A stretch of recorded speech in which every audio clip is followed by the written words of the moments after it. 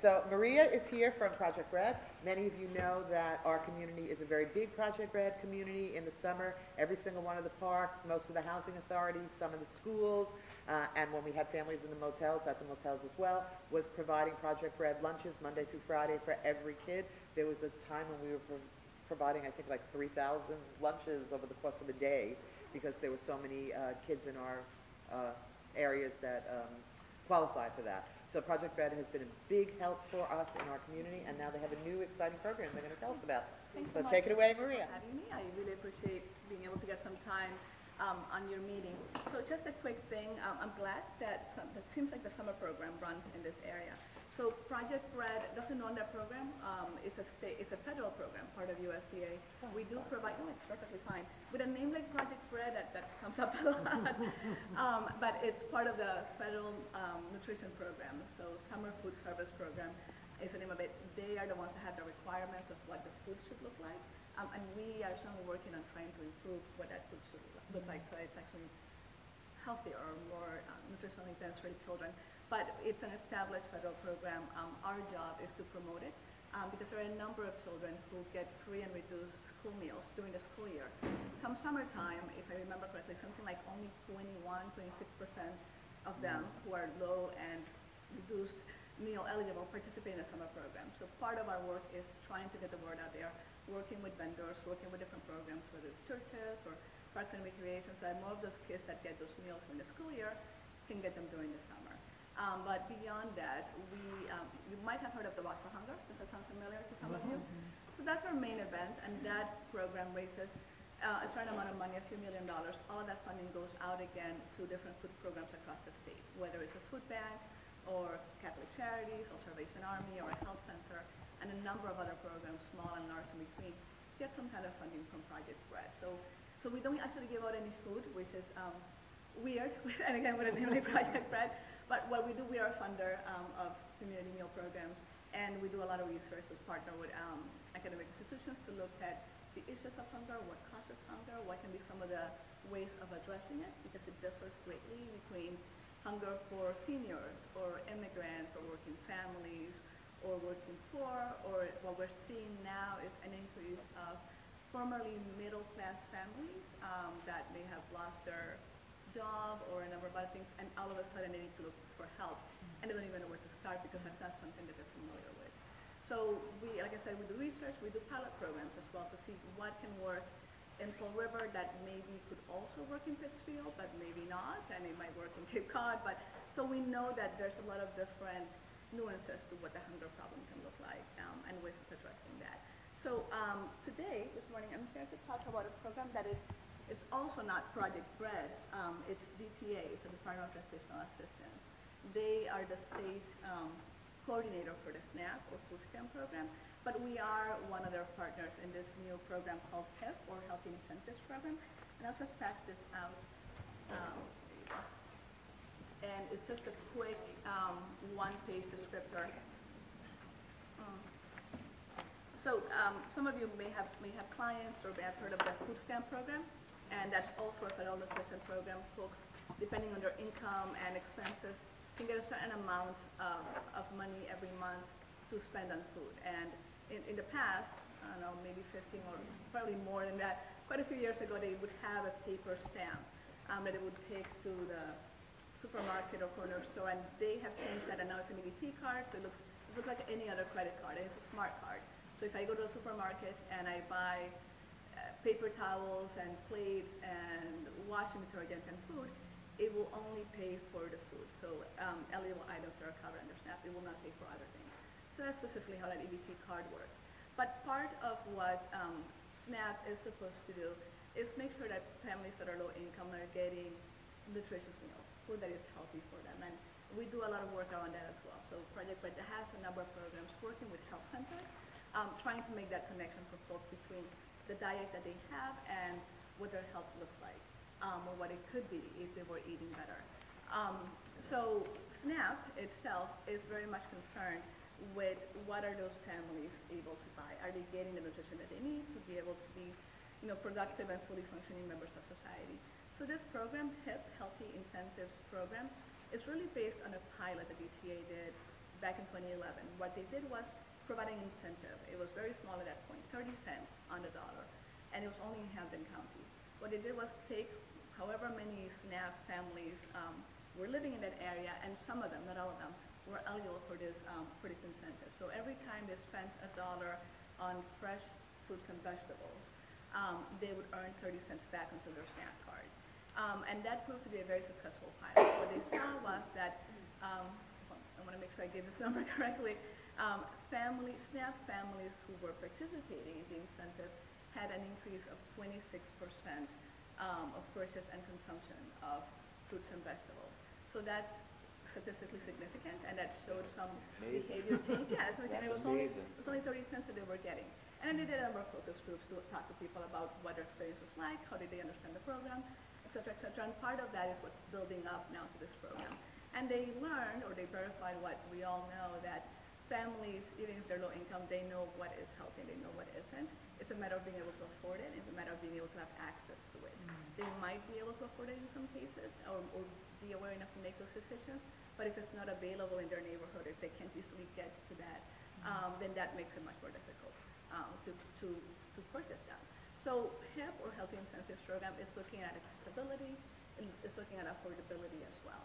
So based on that success, and that was the first in the country pilot that they did, now when, I'm going to get this wrong because there's so many acronyms, but NIFA, which I can never remember, but it's like the National Institute for Farming and something, and I apologize for that. Agriculture, thank you, that's exactly it. So they gave out this grant of $3.4 million to the ETA, so that they could provide incentives, again, to SNAP households. Now this pilot went from one county to the entire state of Massachusetts. And now SNAP households can get a dollar per dollar match when they're buying fruits and vegetables, but now it's at specific locations or specific types of vendors. So instead of making it available at every corner store or supermarket, which would take quite a lot of resources to figure out the infrastructure, they're making it available at farmers markets, mobile markets, farm stands, and CSAs, community supported agriculture. And the intention is twofold. First, we know that food that hasn't traveled, hundreds of miles to get to the consumer, it retains more of its nutrients, and it's fresher and it's better. But also they're looking at supporting the local Massachusetts economy. And these are some of the statistics that I wanted to share about that. Let's see, farmers selling locally, I'll get to that in a second. SNAP recipients spend about $380,000 at these 4 types of retailers back in 2015. So from the, again, federal money that comes to Massachusetts recipients of SNAP, $380,000 of that was spent at farmers markets, CSAs, mobile markets, et cetera, et cetera. But that's a very small fraction compared to the $1.2 billion total that are spent in SNAP every year. So the intent is, of course, for more of that federal money that is coming into the state to remain in the state and not be going to chain stores that are out of state. And also part of that is this second step that I wanted to share. So this incentive makes purchases at these types of retailers much more cost effective, number one, and farmers selling locally create 1.3 full-time jobs for every $100,000 in sales. So this program is looking at not only improving the health of low-income families, but it's also looking at improving or having a positive impact in the Massachusetts economy, because if more, again, of those federal dollars stay in Massachusetts, that's going to mean more jobs for people who live here, and also better conditions in terms of those folks who work at farms, or again, have a farmers market, CSA, et cetera, et cetera. Questions so far? I know I've been throwing a lot of information on that to you. Go ahead. Well, this is very exciting to me. I have a colleague who is a federal employee and is also a CSA member, so she gets a variety of things every week in the mail, and she loves it. And I know this is one of the places that HIP is using as a vehicle. Yes. My question is, are there CSAs that are really effective in serving diverse communities, and are any of those in this area? I'm not familiar with who's doing the work here. So I can give you an answer to the first question. I don't know about the second question. But yes, there are a number of CSAs that are working on diversifying, so to speak, what they're able to provide.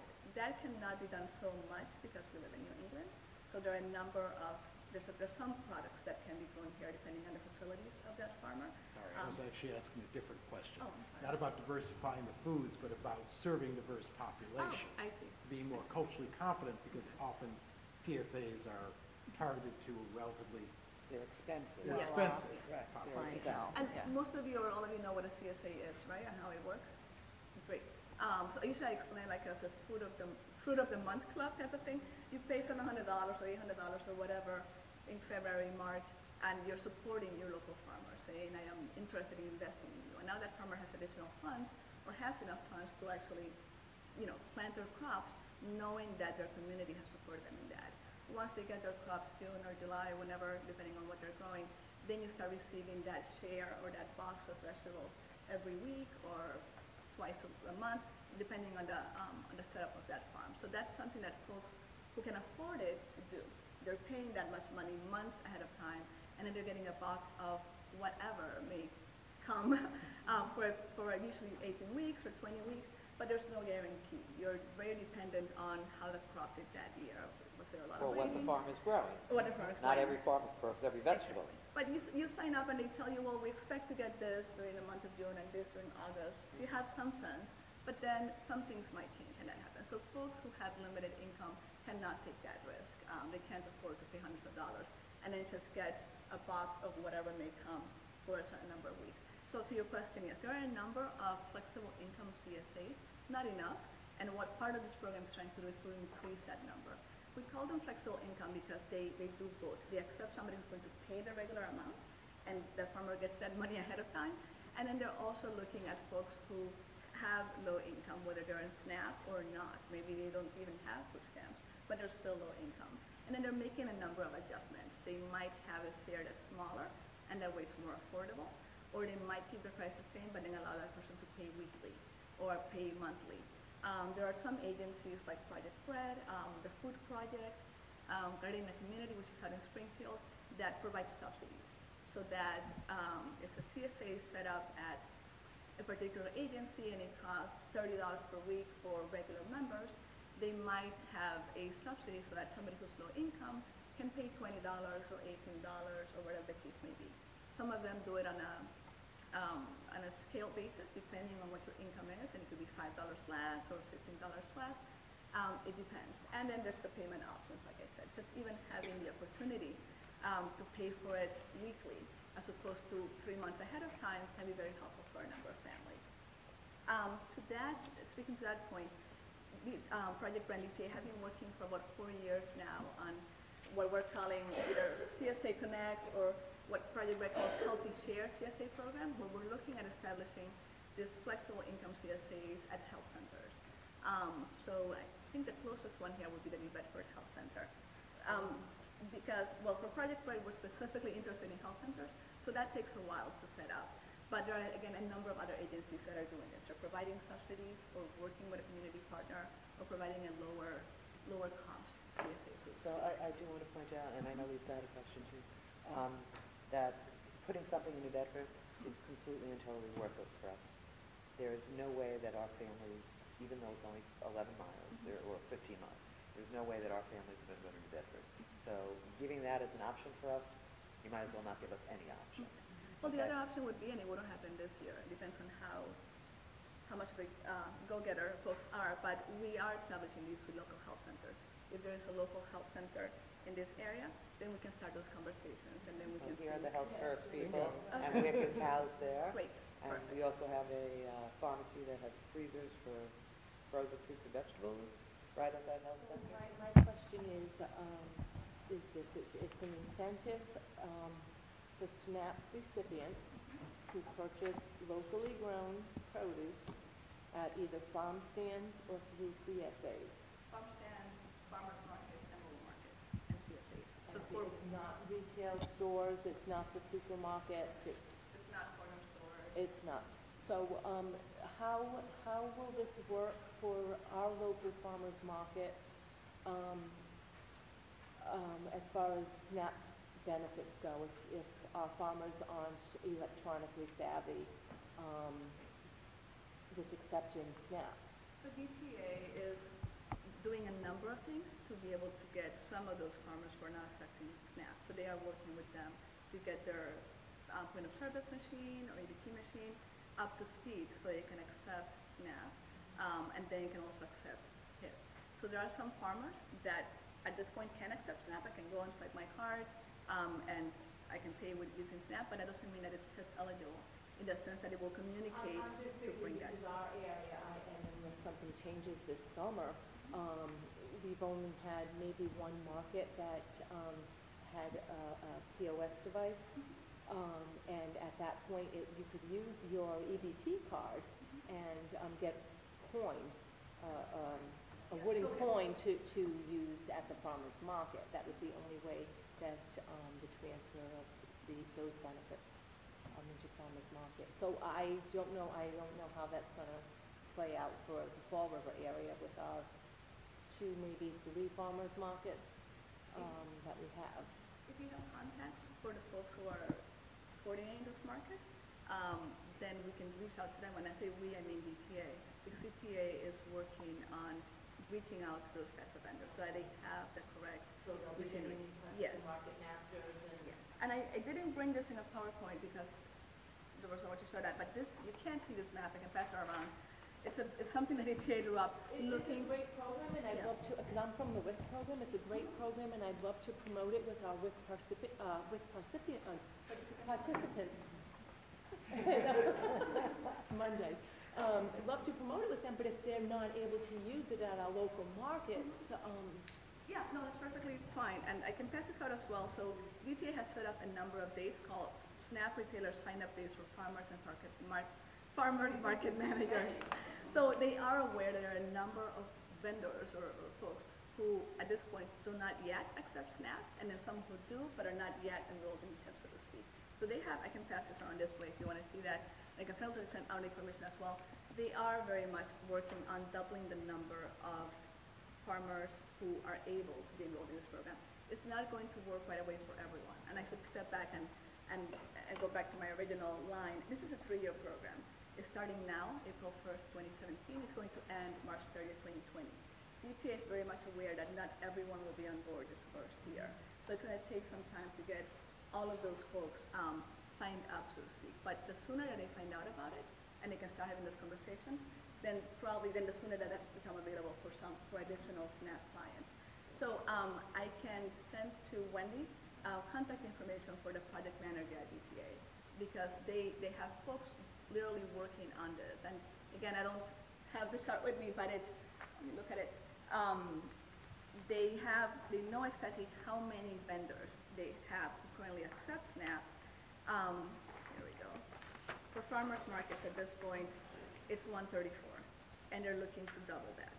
For farm stands is 25, and they're looking to add 115 more farm stands to that. For CSAs, it's 10, they're looking to add 50 more. For mobile markets, there's 5. For some reason, it says 2, so I think that number may change. So they know how many are available at this point, and there's a plan, which is part of what's going on, to be able to increase that number each year.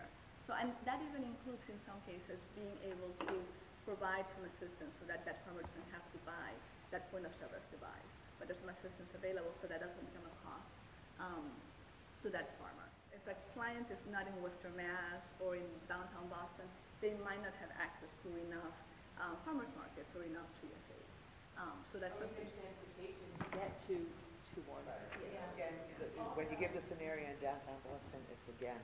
That's what I'm saying. something They know that not you everyone can't- is Right. there, and Right. all across the state, there aren't as many options. Right. So that's not going to happen for all of them between now and April, but they have a plan of how to get to more of them in the 3 years of the program. And that's part of the reason that we're doing this. Like I said, it's a VTA program. They got the federal funding to do this. Project BREAD is a partner and donor. We give them additional money, and then we're putting staff time into going out and doing outreach and education and training when that time comes.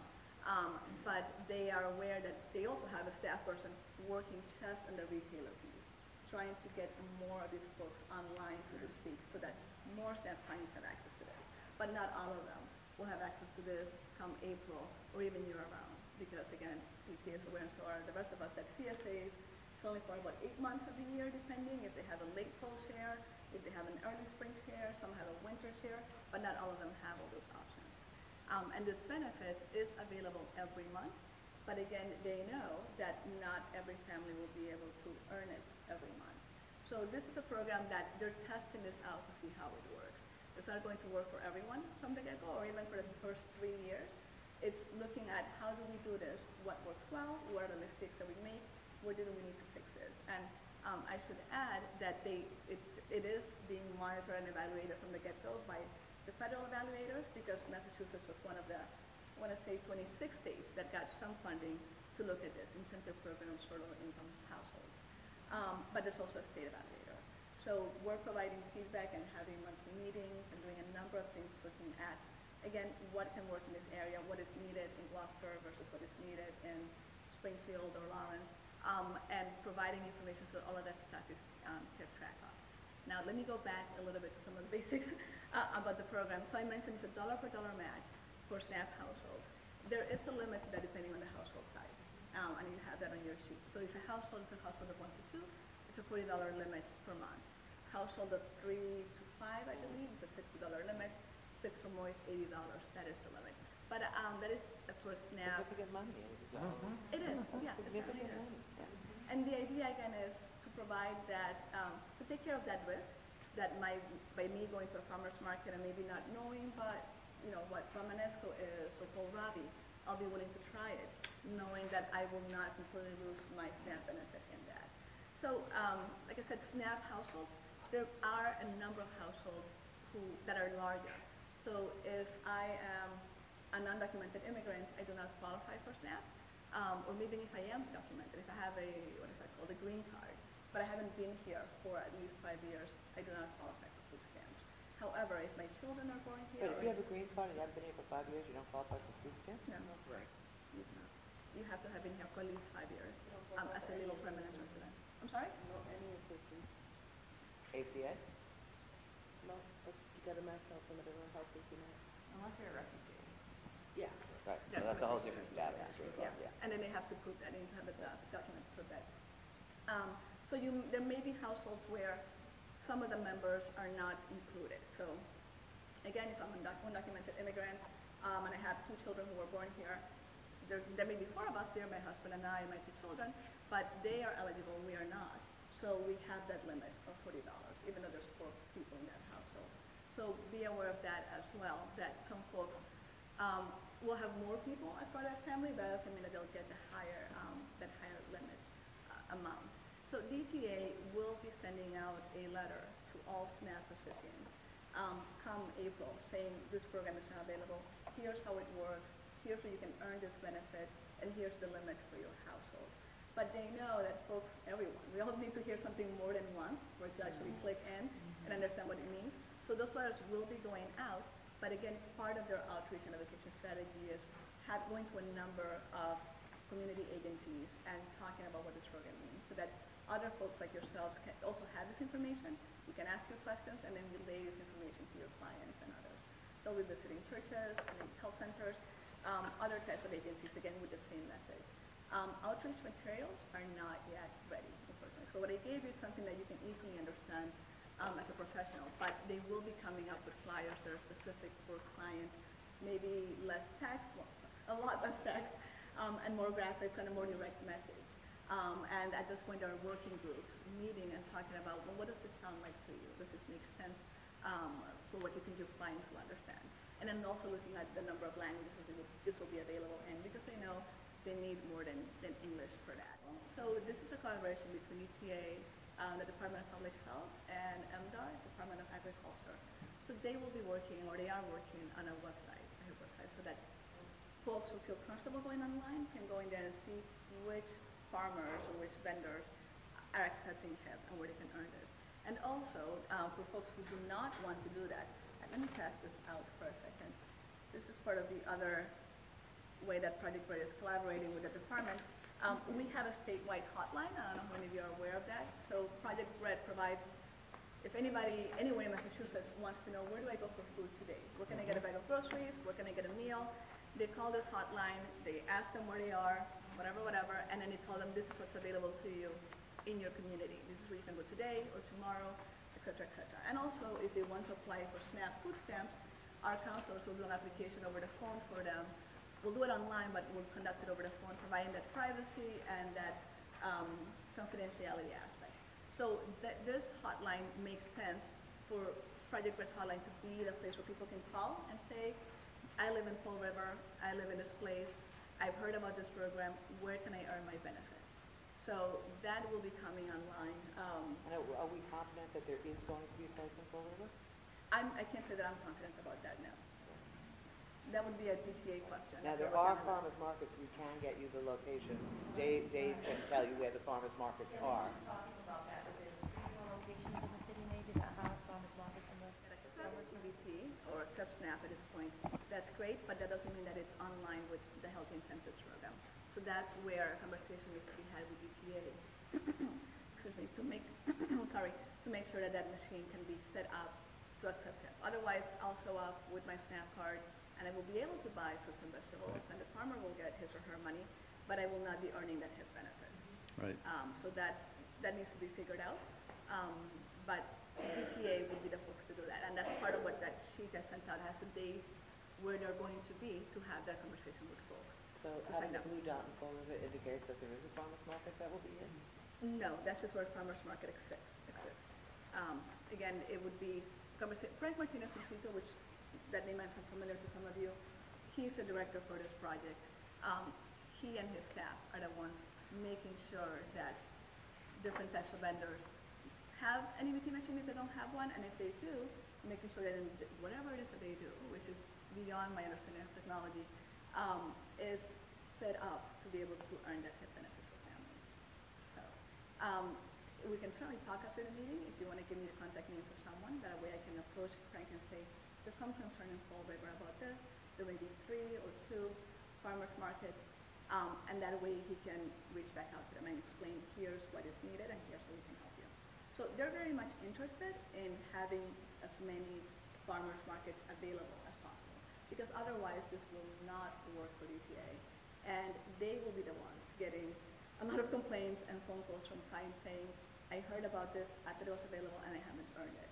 And they would very much like to avoid that, I am sure.